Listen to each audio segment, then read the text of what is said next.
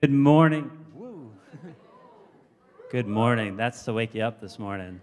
Hey, welcome to Alive. It's so good to worship with you this morning, whether you're gathered here in the building or whether you are watching online. Welcome to worship. Welcome from God our Father and from His Son and from His Holy Spirit. And if you have been journeying with Alive for a while now, you will know that our mission is to bring life to community, to help people find ways to bring the gospel to their context, to their neighbors, in their schools, in their work, to help people share the love of Jesus Christ. And that could look different depending on where you live and where you're at. It might mean that you are working to get to know your neighbors, inviting them over. It might mean that you're at school looking out for people who are alone and finding ways to be an includer and bring them in. And it can look different depending on where you live across the world. You know, this past week, those of us on staff, we've been working to assess where are ways that all of you can serve here in the church so that we can all work together to bring life to community. And in the coming weeks and months, we're going to be presenting different ways that you can volunteer and help serve here at Alive so that we can build God's kingdom together. And it's also why I'm going to show a video for you in just a moment, which is a testimony from one of a missionary, and his name is Sindhu Pani, and he's the director of the Global India Training Network. And this is a ministry that he founded along with his wife, Minnie. And I got to know Sindhu because I met his daughter, named Sharon, who is a student at Calvin College. And I was coming alongside her to help her through some things. And through that, I got to know Sindhu. And he just shared an incredible testimony about his ministry. And I just wanted to share that with you all this morning. Hi, everyone. Good morning from India. My name is Sindhu Pani, and I'm married to Minati, and we have two daughters. They are studying in Grand Rapids, Michigan. And I was born and brought up in a remote village in Orissa, the place called Sarango. And while I was in college, I received Lord Jesus Christ as my Lord and personal Savior while reading through a book called Jesus is the Only Way. And soon after that, a fire ignited within me to serve the Lord, to preach the gospel into the nook and corner of our Orissa state. So while preaching the gospel, many times I have been beaten by the radical Hindus and fundamentalistic Hindus. And literature, New Testament, gospel packets has been snatched away from my hands and put into the ground, and they walked over it, and they destroyed it. And many times they have dragged into the clubhouses and humiliated me, harassed me, and tortured me. Eventually, we sensed the call of God, and we came back by faith.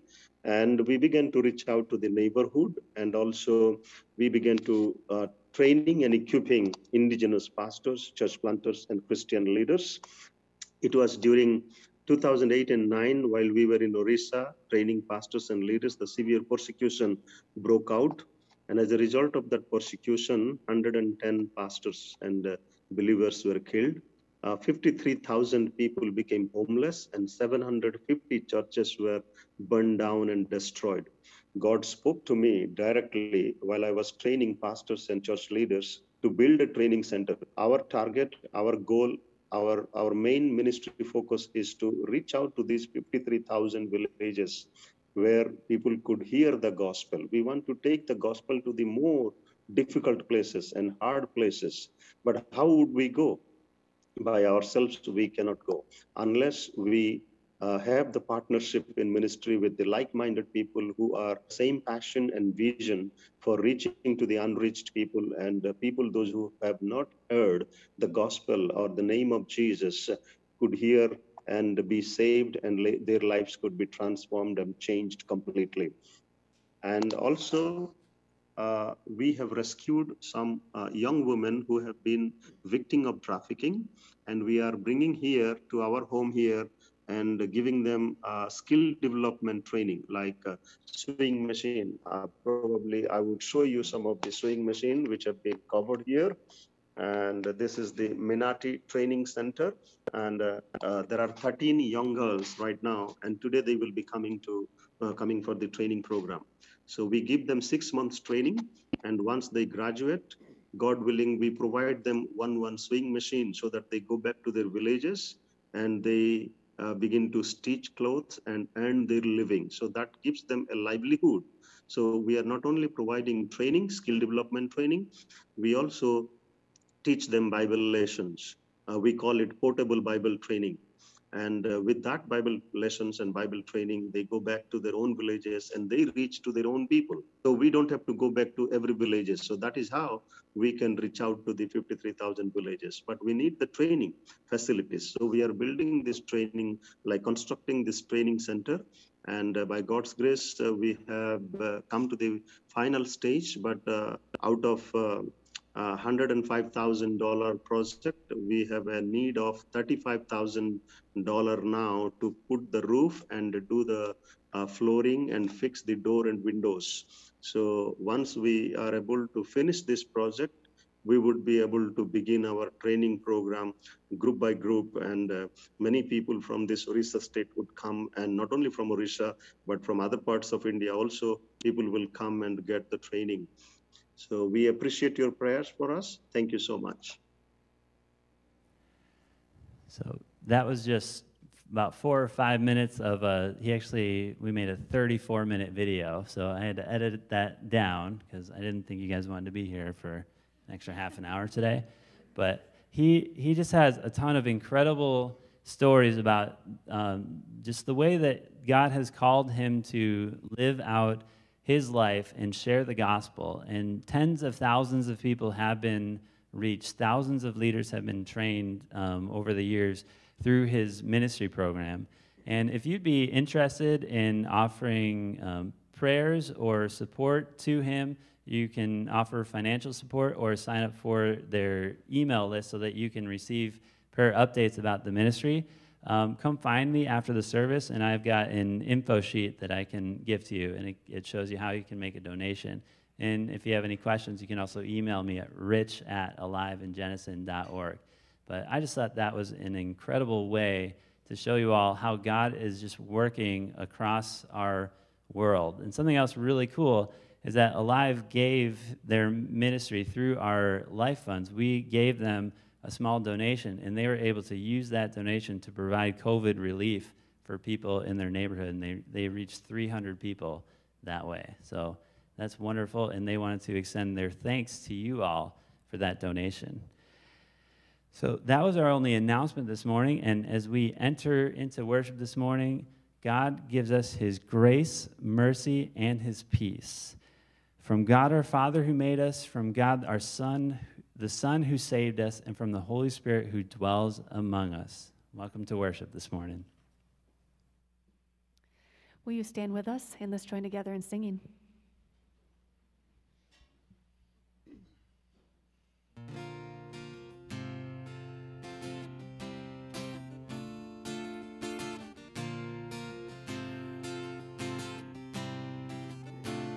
I count on one thing.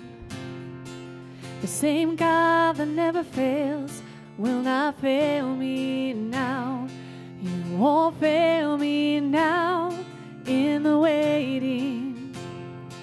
The same God who's never late is working all things out. You're working all things out. Yes, I will lift you high in the lowest valley. Yes, I will bless your name. Yes, I will sing for joy when my heart is heavy all my days. Oh, yes, I will.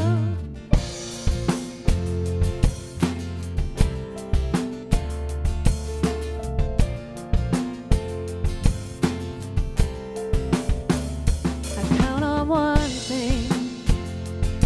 The same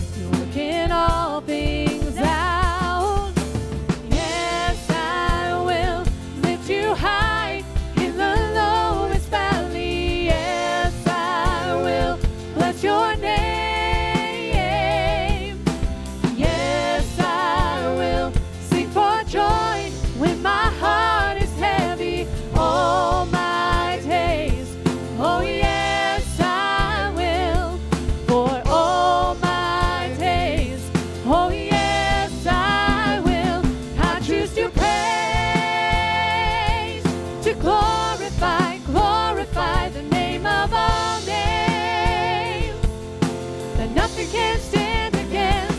I choose to praise, to glorify, glorify the name of all names. That nothing can stand against. I choose to praise, to glorify, glorify the name of all names. That nothing can stand against. I choose to praise, to glorify, glorify the name of all names. That nothing can stand against. Yes, I will lift you high in the lowest valley. Yes, I will bless your name. Yes, I will sing for joy when my heart is heavy all my days. Oh yes, I will for all my days. Oh yes, I will for all my days. Oh yes, I will.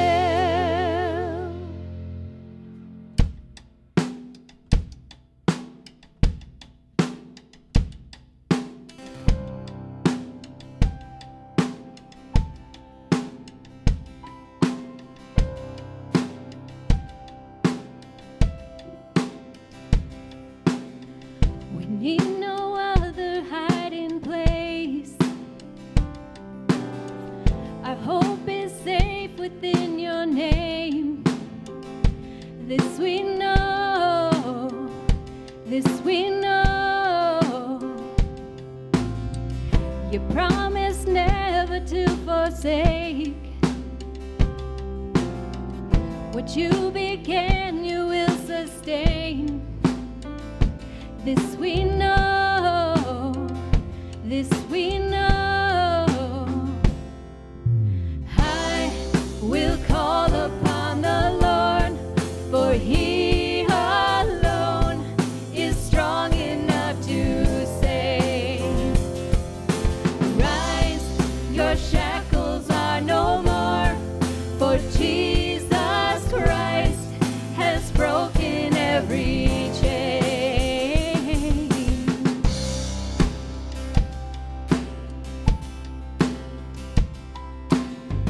All of the heavens and the earth announce the fullness of your worth. And this we know, this we know. And every enemy will flee as we declare your victory.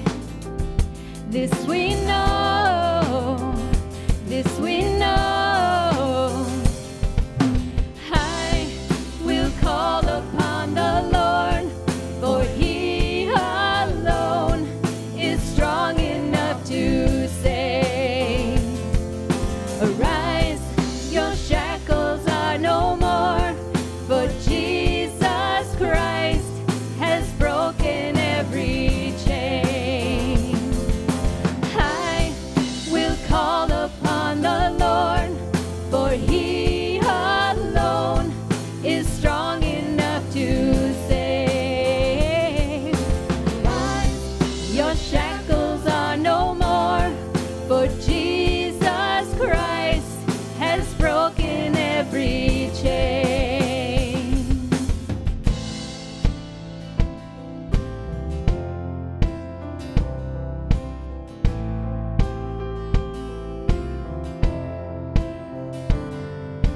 Jesus' name will break every stronghold. Freedom is ours when we call His name. Jesus' name above every other. All hail the power of Jesus' name. Jesus' name will break every stronghold. Freedom is ours when we call His name. Jesus' name above every other.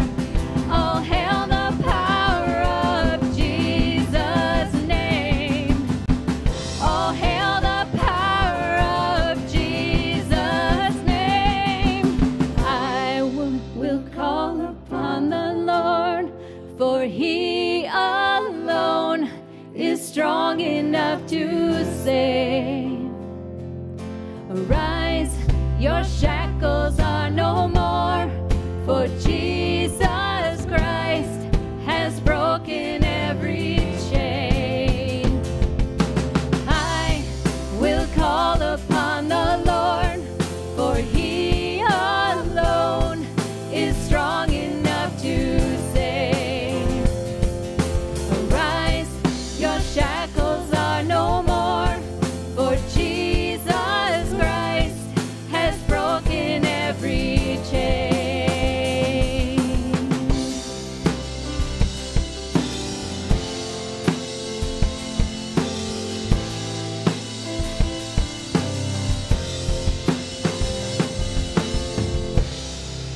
Let's pray together. Father God, we will extol you at all times. Your praise will always be on our lips. We will take glory in the Lord. Let all the afflicted hear and rejoice, and we glorify you, Lord. Together we exalt your name. We long for you, O Lord. Answer us. Deliver us from all our fears, and may all of our faces never be covered with shame. We call on you, our Lord. Hear us. Save us out of our trouble, and send your angels to encamp around us and deliver us. We know, Lord, that you are good. You are our only refuge. We are your people, and even when we're weary and hungry, we can seek you, for in you we lack no good thing. Accept our worship today. Bless us today, and hear us today in Jesus' name. Amen.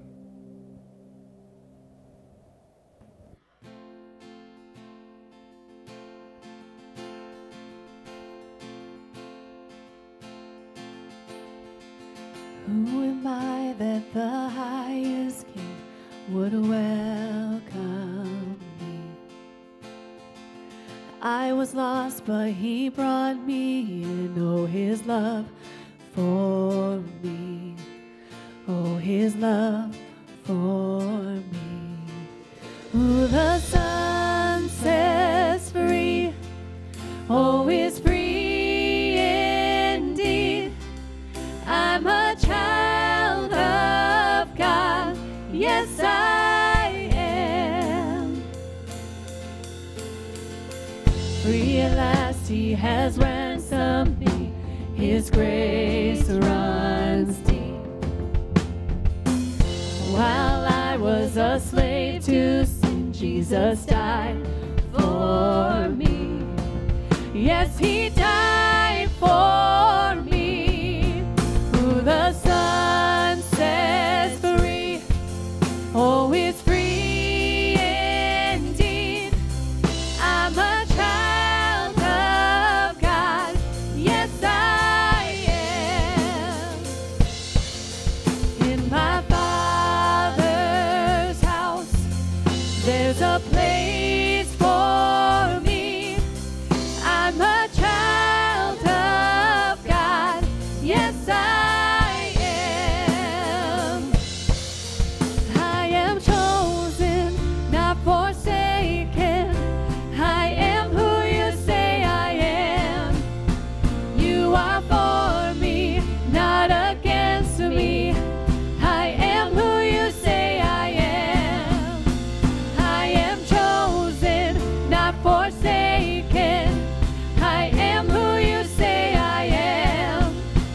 You are for me, not against me. I am who you say I am. I am who you say I am. Who the Son sets free, oh, is free indeed.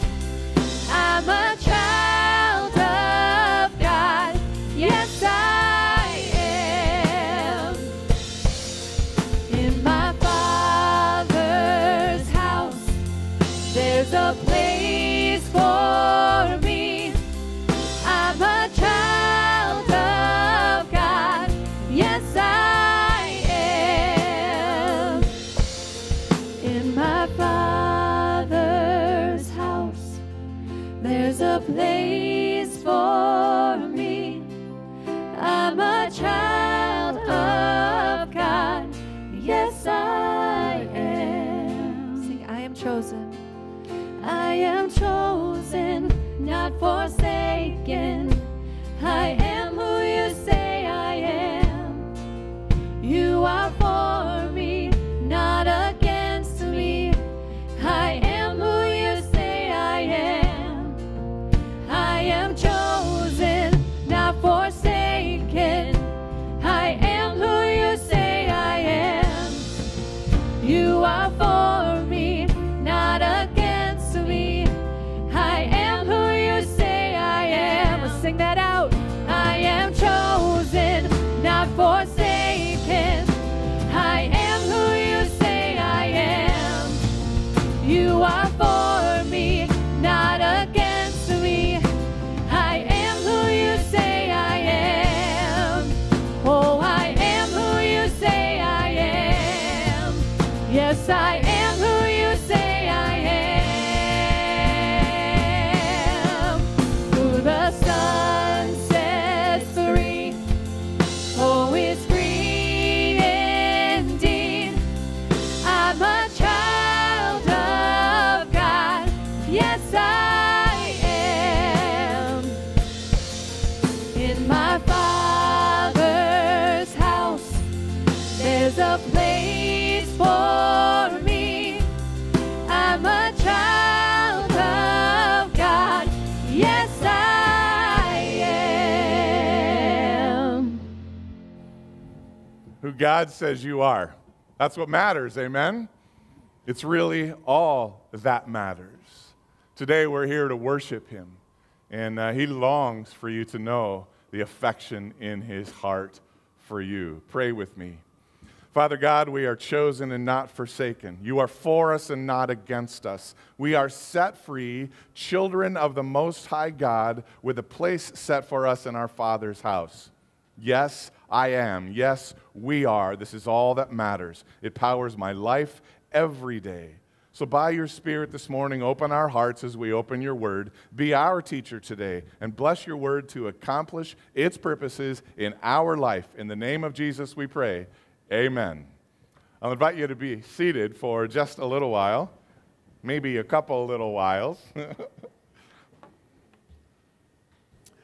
So there will be an address on the screen here in a second, 2 Corinthians 5. Let me get rid of some of these notifications here a minute so I can read what's actually going on here. 2 Corinthians 5 is where we're going to be today, and we'll be in a couple other places as well, but that'll be the heart for our teaching text this morning. And as you find that place, whether you're here and you're opening your scripture or getting online, or whether you are online and you're sitting in your own living room or family room, or maybe even the Garage Mahal and all of your friends are over sitting outside, it's a beautiful day to do that. Today, I invite you to be ready to hear what God says to you, to be ready to take some notes, to be ready to open your imagination to the images that the Scripture uses. I love, especially the way Jesus teaches. He often paints a picture for us so that we understand, or he walks up to a tree and he says, pay attention to it, or to a grapevine, and he teaches us how the Father who owns the garden is the one who prunes. And so today there's an image for us too. So open your imaginations for just a moment and imagine how glorious heaven will be. Imagine there's a big blank canvas ready to be painted on. Imagine as that picture gets drawn, as that painting gets painted, and the color and the dimension and the focus is added. Imagine how glorious heaven will be. What are some of those things that come to mind? Let's put a couple of adjectives in the air this morning. Adjectives of worship. How glorious will heaven be? What do you think? It'll be quiet, okay. There might be crickets. Now, come on, let's have this conversation. As you imagine how glorious heaven will be, what are some of those things that come to mind? Let's start in this section. Give me a word or a phrase. Glorious, yeah. Worship. And I'm ready to worship unhindered. You? Ha-ha, here we go. Incomprehensible. I don't even know what that word means. No. Sorry, little pun there, you know. It's beyond our imagination, right? I mean, even the relationship of prayer is beyond what we can ask or imagine. We don't even know. I remember one of the first sermons that I taught, I was 14 years old, and I brought a 5-gallon bucket with me. It wasn't from Lowe's. I don't even know if Lowe's existed back then in 1403. But I brought a 5-gallon bucket, and I asked the same question. I said, what do you think the glory of heaven will be? And I held up a marble. And we began to put adjectives to that marble. I'll tell you in a second what I did with it. So this section here, back here, what are some of the words of the glory of heaven? What can you imagine? Beautiful. What else? Fun. You know, I like that. I wonder if Jesus had fun. I bet he did. I bet he told puns. I bet he did. I bet he laughed. Yeah. I think sometimes we think he's all serious. And he is, because he's God. But he also invented fun and smiles and laughter and jokes and the intellectual capacity to turn a phrase so that someone laughs. He invented all those things. How about you guys? Give me a word of glory. Say it again. Singing? Dancing. Yeah. Almost like a wedding. Yeah. What else? This section. One more word. Sunny. Sunny. Yes. A lot like Michigan, only different. We can't end on that one. We could, but one more. There was a word over here. Color. I think in like 50 years of walking around, no one has added that adjective. I like that. Yeah, it's good. So I took that marble that I held in the air, and from this distance, I dropped it into that 5-gallon bucket. And it made that noise, and then I rolled it around on the bottom, and I said, how much more room is there in that bucket for things that we can't even imagine? There's that much more glory that you and I can't even see, that we can't even imagine or begin to understand. Begin to paint that picture this morning. And it's one of those living room size pictures, right? Like bigger than you would put on the wall behind your sofa, bigger than the TV that you have in your family room, and unless you're sporting an 82. Then it's about that size, right? Imagine that this painting is coming to life. Here's the way Scripture begins to put the brush to the canvas. Revelation 21, verses 1 to 7. The words are on the screen. The scripture writer John receives this revelation. He writes it down for us, and here's what he wrote. Then I saw a new heaven and a new earth, for the first heaven and the first earth had passed away, and there was no longer any sea. I saw the holy city, a new Jerusalem, coming down out of heaven from God, prepared as a bride, beautifully dressed for her husband. In just those 2 verses, the word new shows up for us 3 times. It means fresh, unused. It's the ultimate quality and unlimited opportunity, the unimaginable, incomprehensible glory set before us. That's what John was able to see. He didn't have enough words, enough adjectives to describe the glory that he saw in that vision. So that's what he saw. Verse 3, here's what he heard. And I heard a loud voice from the throne saying, look, God's dwelling place is now among the people. Put some theology to that sentence, right? I mean, God is the God of heaven. God is invisible. God is spirit, and no one has ever seen him. And now the dwelling of God is with people. Isn't that our goal? Isn't that our future? To be in his presence and to see our Lord with our eyes. John is beginning to hear this story. God's dwelling place is now among the people, and he will dwell with them. This was the heart and passion of every Jewish believer. And now us who are Gentiles are called and invited to have this same passion, to want nothing more than to have our dwelling with God. Verse 3 continues, and they'll be his people. And God himself will be with them and be their God. That's our goal, to be in his presence, to dwell with him in glory. No sin between us. The place for me is set at his banquet table, in that great wedding feast where the bridegroom enters the chamber and we are prepared for that glory. What an amazing vision.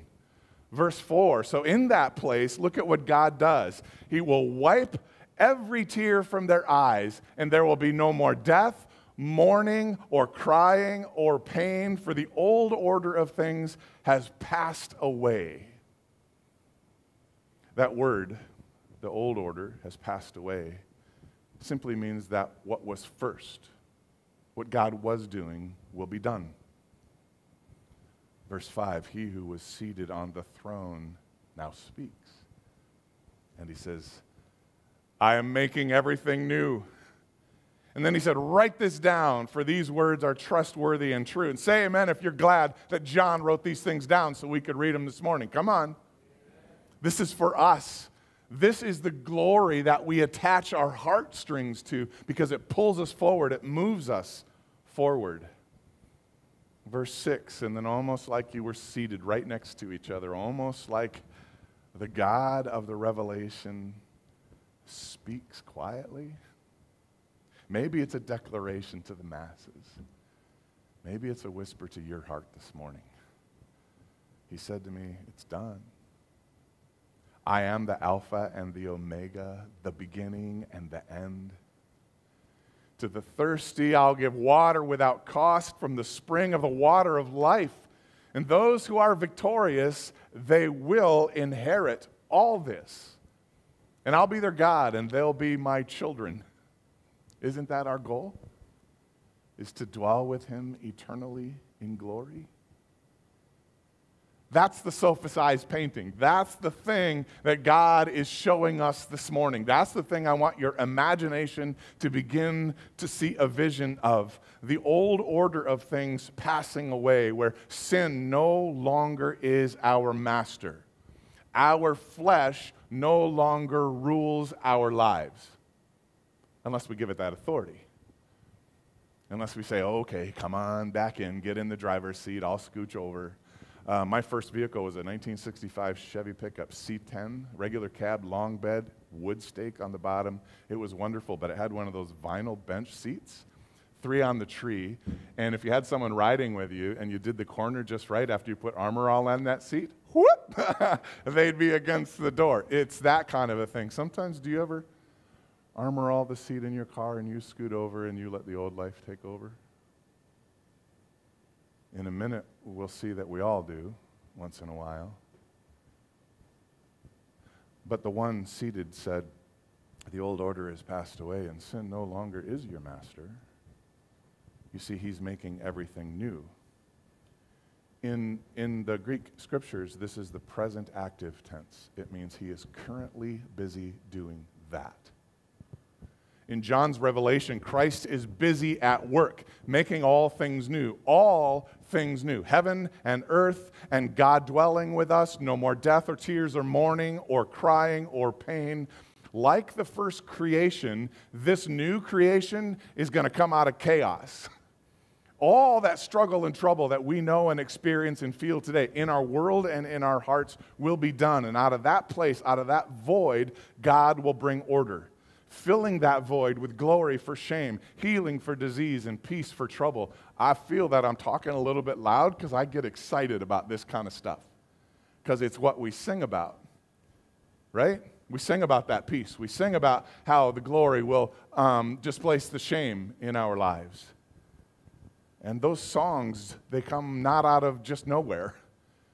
They come out of the scripture, out of the passion that those who long to and have seen a vision and know a revelation from God, they begin to attach their heart there. And on that day, listen, on that day, the fullness of God's purposes will be known. We will literally stand in his presence. Our faith will be fulfilled. Our hope will be realized. His glory will flood every inch of his creation, and we'll finally know him. And Paul, was it your word, worship? And we will worship him like we were created to be. That's coming. Every inch of his creation will know him and worship him and walk with him in the ways in which we were created to. So here's the deal. I've walked around the block a couple of times, not literally this block, just metaphorically. I think it takes some age and perspective to begin to see this painting, to see that revelation more clearly, to long for it more continually. And it's usually not till you figure out the temporariness of this life that you can begin to see. I've had the incredible privilege to stand by a lot of bedsides when people were being translated from this life into glory. And before that, to walk with them where they began to untie their heart from the things of this life, and they realize the stuff in their closet doesn't matter. They realize that the home and the car that they've purchased and built, it doesn't matter. That all of the things that consume us, that we spend our resources on, Scripture gives us perspective on, right? Moth corrupts and rust takes it away, or the thief comes in and steals it. And it's not until you get that perspective that this is just temporary that you begin to see the painting. And I have to confess, and maybe it's a little selfish, but I think gray hair helps see the picture. I think when you've been around the block a little bit, I mean, my priorities have changed since when I was 16, I used to wash my truck 4 times a week. True story. Now it's 5. No, now it's way less. The floor mats in my truck right now are muddy and full of gravel. That would have never happened when I was 16. Never. I had an ashtray in my truck. When you would pull it forward, I actually had a little piece of rabbit fur lining the bottom of it because it was like rusty and dirty and that kind of stuff. And it was full of strawberry peppermints. Lifesavers, you know, those individually wrapped? They called me the strawberry kid. Well, that's not true. I wanted them to call me the strawberry kid.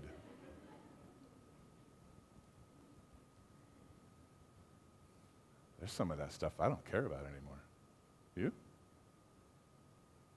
I mean, I don't think I'm just talking into the air. I think I'm talking to some people who are getting a perspective, who are seeing a picture.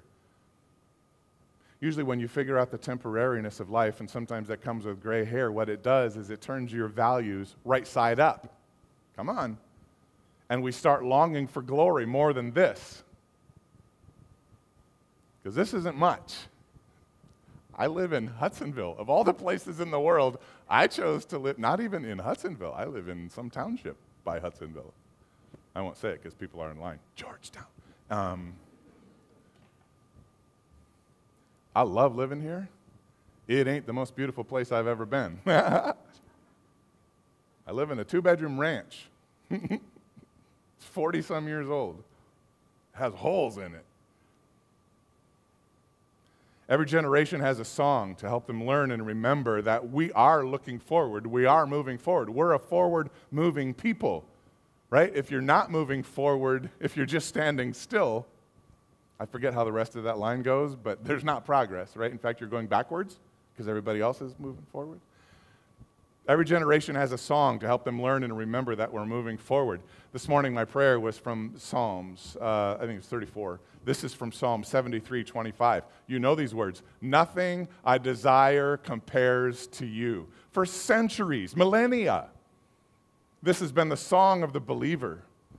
We sing, I've searched the world over, and I don't know exactly how the tune goes. It's from Graves to Gardens. I've searched the world over, and nothing is better than you. Every generation has its song. Helen Lemmel, she wrote in 1922, Turn Your Eyes Upon Jesus. Let's give it a try. That ending part of that line, and the things of earth will grow strangely dim in the light of His glory and grace, and the things of this earth will start to grow dim. The painting gets brighter. It gets spotlights added to it the longer that it hangs in our spiritual living rooms. Come on, I'm getting excited. I'm going to invite you to hold on to that picture. Hold on to that picture of what God will do, and don't ever forget it. Don't ever lose it, because it's not done yet. We're not done yet. Is anybody else perfect in the room? Nobody? Yeah, me neither. Not done yet.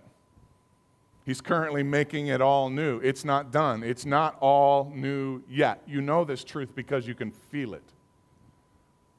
That longing for what we don't have yet. The perfect glory. You see, that's the reality, is there is newness that's not yet complete. His work is done, but it's not yet fully installed. Christ is at work, and we live in between what is and what will be. It's called the already and the not yet, and they're both true. We long for that glory. We long for the new creation, a new body, a pure heart, a pain-free life, and we're learning to live with the hope for that glory at the same time as our brokenness for today. They coexist in here. It's a journey. It's really a process of change.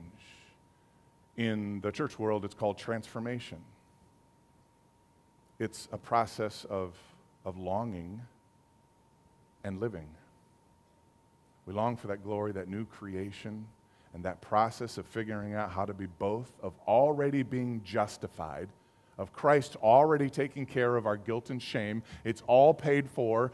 Death, which is the last enemy, is already conquered. Our inheritance is set in heaven, and the gift of the Holy Spirit that lives in you is a deposit guaranteeing that inheritance. All those things are true. We are already justified in Jesus Christ, and at the same time, we're in the process of being sanctified. It means being purified and cleaned up and being set free from sin. All that stuff that we talked about last week that wants to grab hold of you and steal, kill, and destroy you, of being set free from that. But it's a journey, and it's one of these journeys where it's like, oh, I'm free. Oh, I'm in trouble. Oh, I'm free. Oh, I'm in trouble. It's one of those. It's that kind of life. 2 Corinthians 5:1, it's on the screen. You see, we're not the first ones to be here. The first church, New Testament church in Corinth, was learning this exact same thing, that in Jesus Christ they're already justified, but the reality is we're not yet complete. The Word of God says in 2 Corinthians 5:1, this is our text for this morning, "For we know that if the earthly tent we live in is destroyed, we have a building from God, an eternal house in heaven not built by human hands." Notice how it's both. We live in this temporary tent, but we have this mansion in glory. So we have this longing from our position, a looking forward from where we are, and both things are true at the same time. The next words help us. Hang on just a second. Verse 2. "But meanwhile we groan."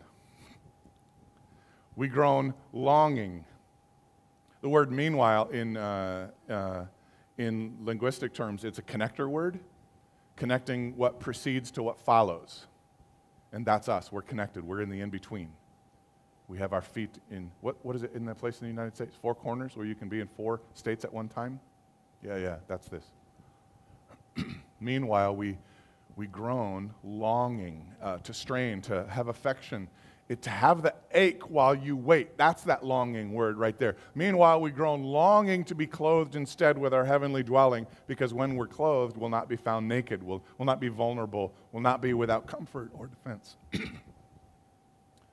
going to take another water break. Hang on. You guys good? I can talk more. Can you listen more? Say yes if you can. That was less than a third of you. That's okay. Not having a listener's never stopped me from talking. Here we go. Verse 4. "For while we're in this tent, we groan and are burdened." Can anybody identify? Come on. "Because we don't wish to be unclothed, but to be clothed instead with our heavenly dwelling, so that what is mortal, what's temporary, has an end, has a limited purpose, a shelf life that's shorter than we think." I lost my place. "So that's what is mortal may be swallowed up by life." Aren't you glad it didn't say death? Life. We want to be done with our weakness. We do. We want that glory. We want that life. And if you do, if you feel that ache and it makes a longing for you for a relationship with God, it simply means you want God. And you want Him in your life, and you can't wait to be more full of His glory and to be set free from this stuff. And I'm not just talking about setting free from this earth and then moving on to eternal life. I mean, being set free from the stuff that so easily entangles today. It's both. Verse 5, now the one who has fashioned us for this very purpose, our glory, is God. But he's taking care of us in the in-between, who has given us the Spirit as a deposit, guaranteeing, listen close, what is to come. Guaranteeing what is to come. This is reality, but it's not all of our reality. Does that make sense? There's a part of me you can't see. There's a handsome glory that's going to show up someday. And you'll go, oh man, you're way better than I thought you were. The reality is that we're uncomfortable. God's doing something new. He's creating something new. He's making us new, resurrecting us from the reign and rule of sin, but we're still here in this tent. And every Jewish person who heard this, they remembered the desert and the tents and the tabernacles and the temporariness of journeying, waiting for the promised land. By the Holy Spirit, we're already full of life, God's life, His purpose and His direction. We're already filled with hope and glory, but we struggle in this life. It's like we're running towards God full speed, but something keeps grabbing our ankles. Have you ever had that dream? I have that dream once in a while. Can never get away. The Scripture says the sin that so easily entangles. In another place, the Scripture says the weakness that makes us so weary. I was talking with someone last week, and they were impressed by the Spirit of God that this is not a sprint that you and I are in. It's not like, there he is, done. This is a marathon. And there are water breaks in marathons. I'm glad today's a good water break. You see, we're living in a duality. Our salvation, our righteousness, and our eternal glory is secure. It's an inheritance that no one can take away, but we're carrying it around in a paper box. An inglorious, broken, torn, soaked, and soggy box. In the first manuscript, I wrote the word saggy, but I thought that was a little too descriptive. Here's the bottom line of all the things that Christ finished by His perfect life, death, and resurrection. He's still working on us. We're already justified, but we're still being sanctified and transformed. I think the correct seminary term here is God is working on our inside-outness. I don't know, maybe I made that up, but think about it, your inside-outness. It shows up in stages, right? And I think it starts on the inside. The tent will be done someday, but I already have a new heart. Amen? Inside-outness. You see, He calls us, He justifies us by choosing us in Christ and glorifies us, transforming this inglorious person into a new creation full of His glory, all for His glory. It shows up in stages because that's how He paints. Stretches the canvas. And on Good Friday, He stretched it wide with His love. And He attaches the first color, the base color. And then He's all set to add the glorious color. You see, it's kind of like this. He makes the first move. He knows us. He chooses us. He resurrects us by His grace through faith in Jesus Christ, by the power of the gospel. So He opens our closed hearts. He softens our hard hearts. He resurrects our intellect and our will, the way we think and believe, our hearts and our minds, our passions and desires, and He bends it back toward Himself. Like some, what do you call it, Randy? Is it, oh, he's sleeping. Is it rebar? You know, when you're pouring a wall, so you know, if that's not quite right, you can bend it because you want the walls. God takes our will and He bends it back towards Himself. Actually got that image from the Canons of Dort. Believe it or not, the third and fourth head of doctrine, which teaches us how the heart of a human is regenerated for God's glory. Articles 13, 14, 15, and 16. Article somewhere in there is one of my favorites because it says we don't really know how God does these things, but He does. So that instead of being disinclined towards God, leaning and running away, we lean in and we begin to want Him and everything that He is, and the glory is what we long for. So He resurrects our sin-dead hearts so that we can know Him and believe in Him and love Him and serve Him. And we learn to love Him and His Son. And we begin to want the Holy Spirit to direct our lives because we love Him.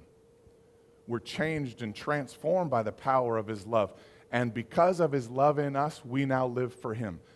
More on that next week. Don't miss it. Be here. Be a part of it next week. We're going to dig deep into that thought. Here's that quote I was just talking about from the third and fourth head of doctrine about how God regenerates us. We cannot fully understand the way that this happens, but all the while we're held together with peace, knowing and experiencing that by the grace of God, we believe with all our hearts and love our Savior while we wait for His work in us to be complete.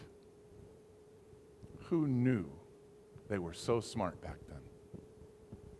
You see, we have both, glory and trouble, love and disobedience, and every day we get to choose what to attach our hearts to. We know what Jesus said about what we love. Where our treasure is, we love that thing the most. That's where our hearts will be. What does your painting look like today as you live in the middle? What do you desire most? What's your treasure? We used to say, show me your checkbook register and I'll show you your priorities, your values, and what you desire most. But nobody keeps a checkbook register anymore. Right now it's QuickBooks or something, or I don't know, some app from PNC that tells you what's up. Maybe it's just the movie, Show Me the Money! Anyway, the way you spend your resources helps you understand the data points of what your heart is attached to. Our priorities, our values, what we desire most, those are the data points. If you looked at the evidence of my life, well, let's do it this way. If you looked at the evidence of your life, your passions and priorities, the way you spend your time, your money, your energy, what you think about the most, what would the evidence say your first love really is? I've been in discipleship groups where we actually talk about that stuff, and it changes your life. I've been in men's ministries for a lot of years, and we do the 5-point checkup. It's called a 5-minute checkup, but it's how are your eyes? What are you looking at? How's your mind? What do you think about the most? How's your heart? What do you love? And how are your hands? How do you serve? And if you looked at the trajectory of your feet, are they fitted with a piece of the gospel, and are you headed to where God is at work?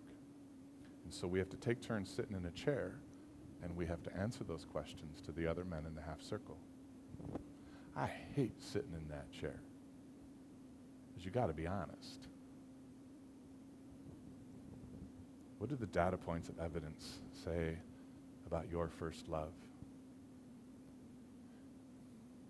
If you're not happy with the balance in your account when you answer that question, I want you to know this, that gaining glory is a lifelong process.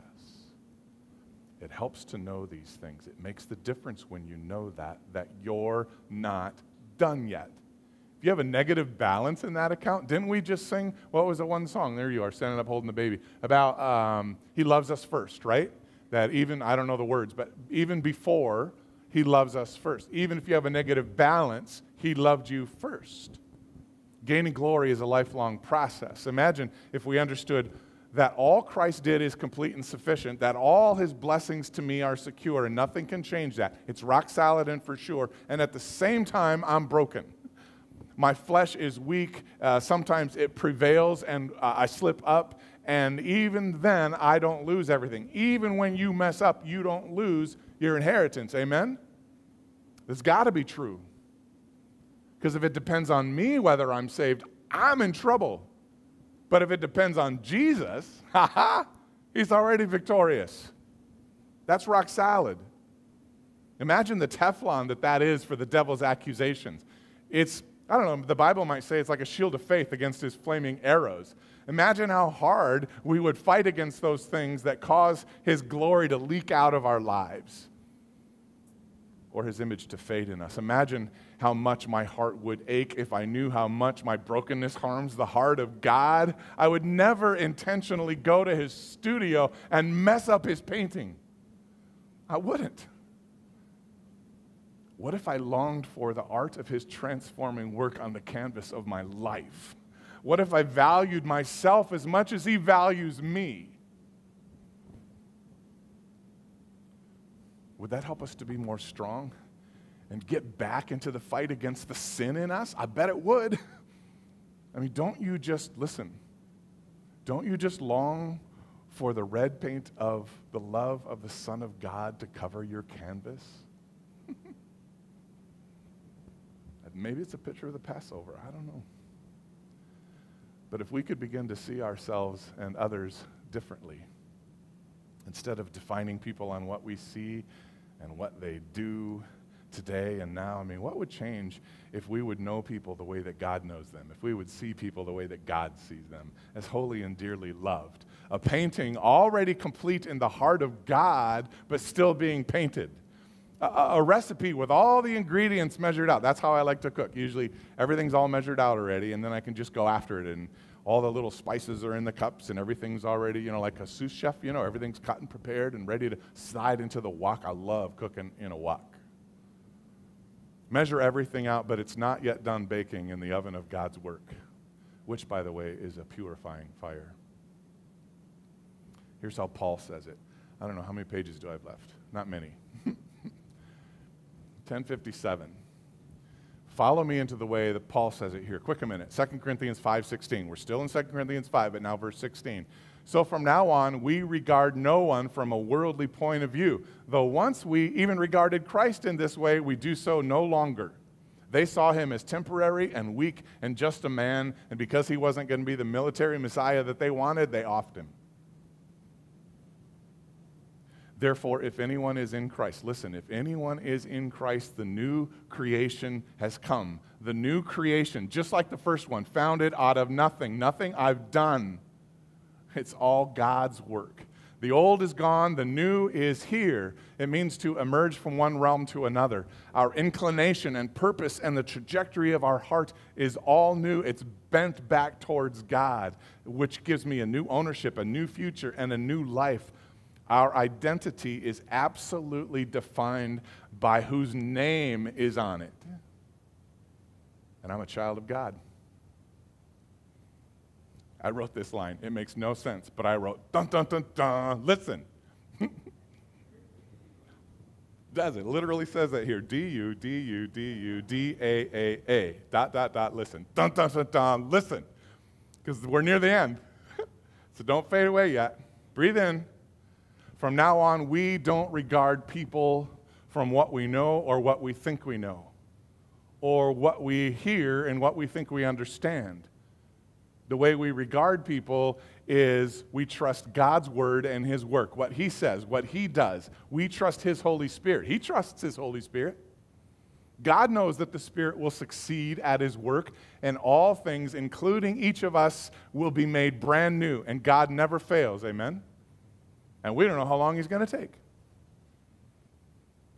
Remember that movie? Oh, man, I think it was a Bruce Willis movie a long time ago. I See Dutch People. Maybe I got it wrong. Well, I see new people. Your word was color? I see new people painted in red, covered by the blood of the Lamb. And we can start seeing people and others and even ourselves the way God sees us and what will be. And it will change our point of view. And instead of piling up mistakes and seeing a rap sheet, we can look through the lens of what God is making of that person. And it will change the way that we do church and mission and worship. And when we're sitting in the chair in our 5-minute checkup, it will change the way we confess because we trust what God will do with that. He'll take the guilt, He'll cover the shame, you'll be done with it, and He will set you on a new trajectory. He'll pick you up and set you on your feet again. That's what He does. We can change our point of view. We can look through the lens of what God is doing. It changes even the way that we see Jesus. Remember, they thought he was a blasphemer and a liar, and he wasn't. So let's get uber practical. This will be it. It's 11:01. We got to be done. Well, we don't got to be, but, you know. Remember what we said last week? Our past sins don't define us. I want you to know that the stains that they left don't define us. Our brokenness does not define us. Our world likes it that way, though. They love to label us, to find the one thing that makes a person different from them anyway, and then define that whole person and their heart and their future by that one thing. And they give us a new name. Well, it's not the new name that God has given us, amen? People may want to define us by our scars, but in Jesus we instead have new life. But that's the thing about scars, is they remain. Jesus still has scars. Did you know that? He showed them to his disciples. Here, see? Put your finger here, where the nail was. Put your hand in my side. Those are my scars. That was my guilt. And he uses it to remind his disciples of his grace.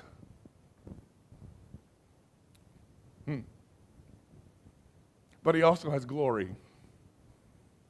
And he never fails. He's the risen and victorious Lord. And the work that he began in you, the painting of your life, will absolutely be carried out to completion. That's Scripture. It's our future that defines our today, because the Lord of today is the God of tomorrow. Our hope of the things unseen, the things that Jesus has told us about. And he gave us the Holy Spirit to guarantee that they will come to be. What we are is not what we will be, not what we will become. And God knows what he's doing. He knows his success rate is 100%. So he defines you based on his work, not ours.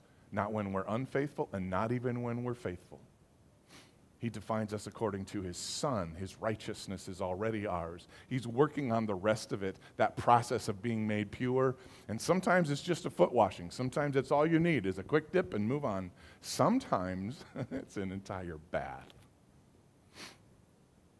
For some of us in this room today, it's a complete overhaul in the potter's house, remolded and reshaped after his will. And guess what? Here's the most fun part. We don't have to figure out how he's going to do that. In fact, we can't. We can't know how he'll do it, how he'll regenerate our hearts. The plan, the practice, the pace, the priority, it's all up to him. He decides what gets new first. He does. He decides how to shape you and call you and ordain your days, because it's his painting, it's not ours. And if only he knows, if you don't know, then I don't know either. So guess what? I'm free from controlling or manipulating you. It's not up to me. I just get to love you, and I get to love God, and together we'll follow him and do his work. And the funny thing is, he doesn't call and consult with any of us to see if his ideas are amenable. He just does it. This is the coolest part about discipleship. One little bit at a time on a journey where God's in charge, the objectives and goals, the plan and the pace, the revelations. We just partner with God and help the other person stay on the journey. Because staying in the journey, staying in the current of God's grace is really hard. Because transformation, even from whatever it is to glory, is hard because it hurts when things change. When things get ripped out that we're accustomed to, even the things that are bad and the things that are good, when it's ripped off like a Band-Aid that's already stuck to the sore. That's gross.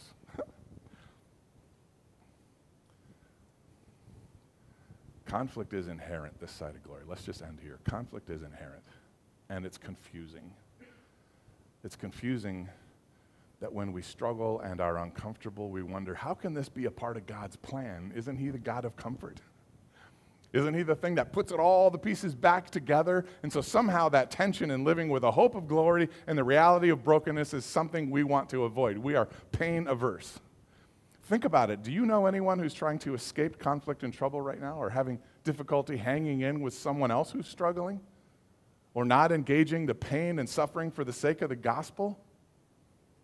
I mean, people tend to pursue the comfort of their preference more than engage the ache of brokenness. And we may have forgotten, like Job's friend, how to sit a long time in the silent suffering with brokenness.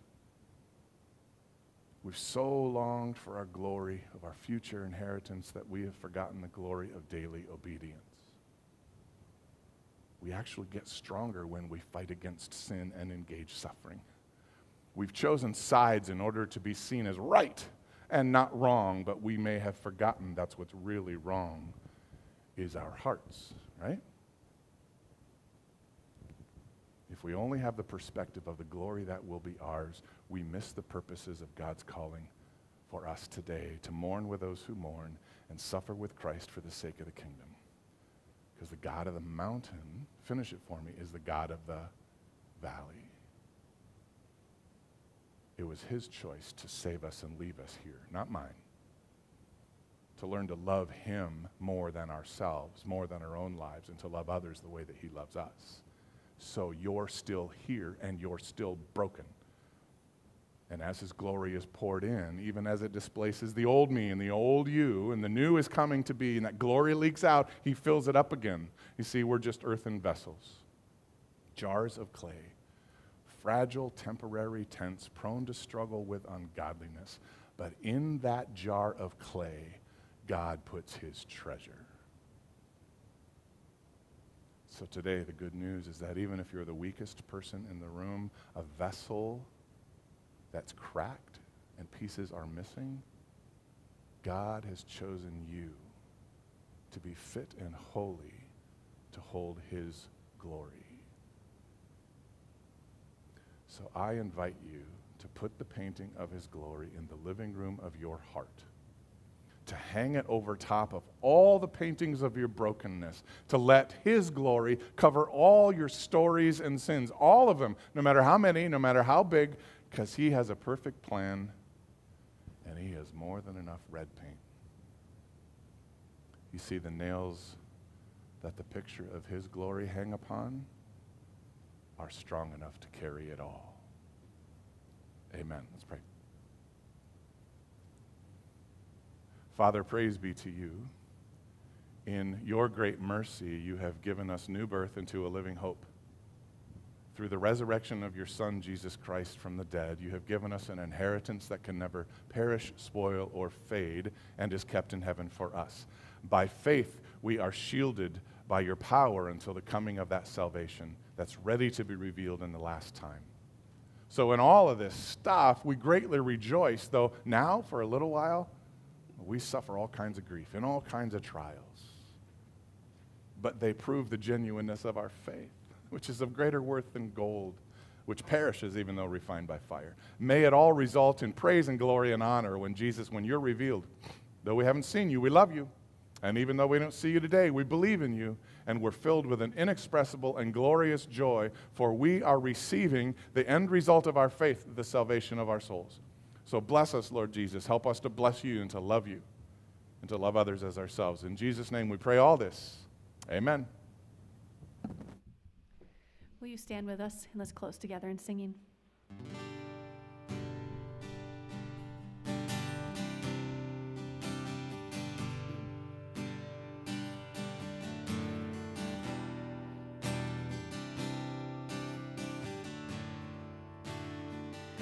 I love you, Lord.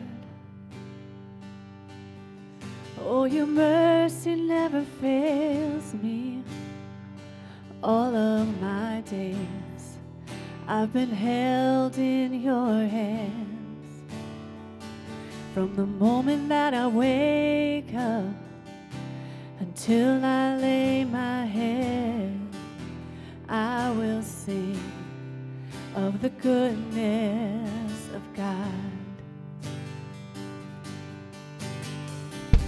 And all my life you have been faithful. And all my life you have been so, so good. With every breath that I am able, I will sing of the goodness of God. I love your voice. You have led me through the fire in darkest nights. You are close like no other. I've known you as a father. I've known you as a friend. And I have lived in the goodness of God. And all my life you have been faithful. And all my life you have been so, so good. With every breath that I am able, I will sing of the goodness of God. Your goodness is running after, it's running after me. Your goodness is running after, it's running after me. With my life laid down, I'm surrendered now. I give you everything. Your goodness is running after, it's running after me. Let's sing that again. Your goodness is running after, it's running after me. Your goodness is running after, it's running after me. With my life laid down, I'm surrendered now. I give you everything. Your goodness is running after, it's running after me. And all my life you have been faithful. Let's sing that out. And all my life you have been so, so good. With every breath that I am able, I will sing of the goodness of God. And all my life you have been faithful. And all my life you have been so, so good. With every breath that I am able, I will sing of the goodness of God. I will sing of the goodness of God. I just want to thank you for hanging in there. This morning I cut a page and a half out of that manuscript. Aren't you glad? Woo, me too. Somehow that message just got laid on my heart that this is what God wants us to know. That living in the middle is really, really hard sometimes. But he wants you to know that you're his child and he's put his name on you and nothing can change that. And that someday he's coming for you. So if you must flee from the sin that so easily entangles and instead draw near to God. And if you must run to those who need you and help them up, arm in arm, run with them. And each of us, we know that we have a race marked out for us clearly, a course designed by God for his purposes. And as your canvas is covered by his grace and glory today, may the Lord bless you and keep you. May he make his face shine upon you and be gracious to you. And may he lift up his face and look right at you and grant you his peace. Amen. If you're able, join us for coffee on the front lawn.